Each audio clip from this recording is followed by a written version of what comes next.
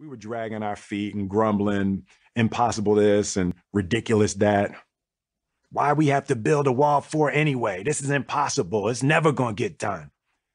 Daddy-o overheard us, threw down his tools, and marched over to where we were yapping. He snatched a brick out of my hand and held it up in front of us.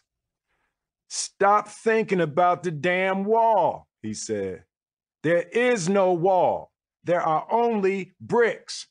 Your job is to lay this brick perfectly, then move on to the next brick, then lay that brick perfectly, then the next one. Don't be worrying about no wall. Your only concern is one brick." He walked back in the shop. Me and Harry just looked at each other, shook our heads. Old boy is a kook. And just went back to mixing. Some of the most impactful lessons I've ever received, I've had to learn in spite of myself. I resisted them, I denied them, but ultimately the weight of their truth became unavoidable. My father's brick wall was one of those lessons. The days dragged on, and as much as I hated to admit it, I started to see what he was talking about. When I focused on the wall, the job felt impossible, never ending.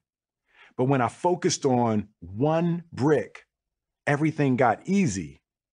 I knew I could lay one damn brick well. As the weeks passed, the bricks mounted, and the hole got just a little bit smaller. I started to see that the difference between a task that feels impossible and a task that feels doable is merely a matter of perspective. Are you paying attention to the wall, or are you paying attention to the brick? Whether it was acing the tests to get accepted into college, hitting it big as one of the first global hip-hop artists, or constructing one of the most successful careers in Hollywood history. In all cases, what appeared to be impossibly large goals could be broken down into individually manageable tasks. Insurmountable walls comprised of a series of conceivably layable bricks. For my entire career, I have been absolutely relentless.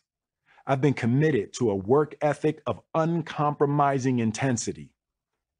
And the secret to my success is as boring as it is unsurprising. You show up and you lay another brick. Pissed off, lay another brick. Bad opening weekend, lay another brick. Album sales dropping, get up and lay another brick. Marriage failing, lay another brick.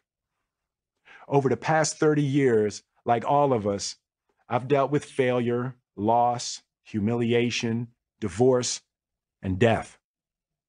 I've had my life threatened, my money taken away, my privacy invaded, my family disintegrated. And every single day, still, I got up, mixed concrete, and laid another brick. No matter what you're going through, there is always another brick sitting right there in front of you, waiting to be laid. The only question is, are you going to get up and lay it? I've heard people say that a child's personality is influenced by the meaning of their name. Well, my father gave me my name. He gave me his name. And he gave me my greatest advantage in life, my ability to weather adversity. He gave me will.